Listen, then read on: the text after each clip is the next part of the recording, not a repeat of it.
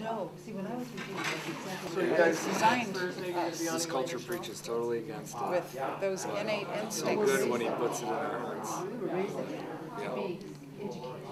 She's hiding here. Oh, yeah, you know, I give very good reception. She doesn't want to get caught.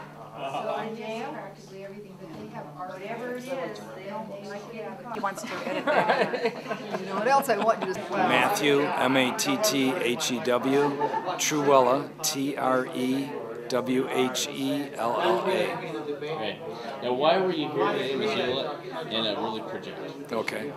I was here to instruct people in the doctrine of the lower magistrates in the face of tyranny, how they can rein in a federal government that's beyond its constitutional restraints and which has invaded our domestic affairs and has made unjust and immoral laws upon our nation.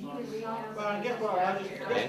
Now, your views on homosexuality and abortion have come under fire in the press. What do you say to your detractors that say it's not meant for Missoula, it's they're too extreme? Sure. Well, William Blackstone, who was America's most cited legal scholar by America's founders, said that God's law was binding upon all countries, upon all men, at all time. And that would include Missoula.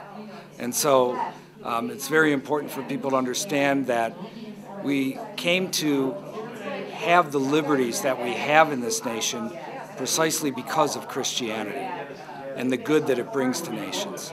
Can you start with, can you end on that note, and can you actually start with my views on homosexuality and abortion come to this? Oh, okay. Basically just mention what you were referring to. Okay, sure. Yeah, my views on abortion and homosexuality are from the Word of God. God says in His Word, "You shall not murder." That's as plain as day. The killing of the preborn is cold-blooded murder. It's cruel, it's brutal. Anyone who doubts the humanity of these preborn children, just go to the library, pull out a medical textbook on fetal development, and you can see the humanity of these children for yourself. And when it comes to my views on homosexuality, that is also found in the Word of God. Homosexuality is a crime. It's also a sin. It's something that we should not tolerate in a culture. It's something that we should not make have the force of law behind it. There was a man who was defending, who killed another human. Yes. For an abortion's sake. Yes. So what do you have to say about that? Sure. Yes, in 1993, there was a man who shot an abortionist.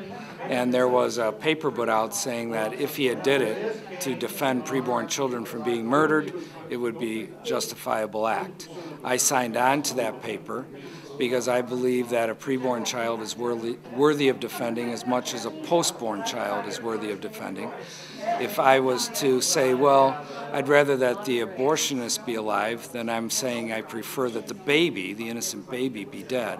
I would be spitting upon their humanity. After that, the person who circulated this petition, or this statement is what it was, I saw that they began to move to a position where they were advocating the use of force to defend the preborn. I was not willing to do that. Everything that I've done over the 25 years has been of a nonviolent nature, so I asked to have my name removed from that statement. Okay.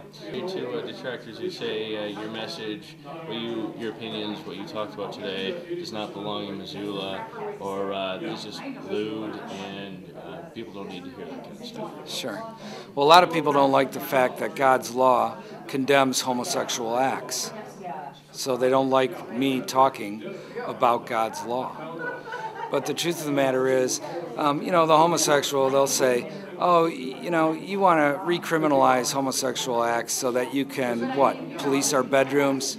And that's an absolute lie. For nearly 1,500 years, homosexual acts were outlawed throughout Western civilization, and no one was ever going into people's bedrooms. The purpose of these laws was to suppress that activity, that behavior from taking place, and it did a good job. But now you may have noticed that since we've legalized it and made it acceptable within our culture, what happens when you don't suppress that type of behavior? For instance, in my son-in-law's town, where my daughter and him reside, in New Orleans, homosexuals come out and sodomize each other on the streets of New Orleans every fall.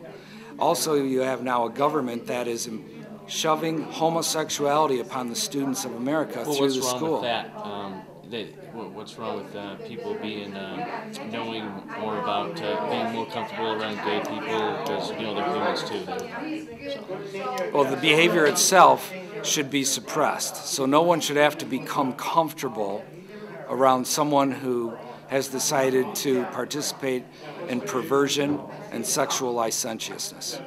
Okay, anything else you'd like to add about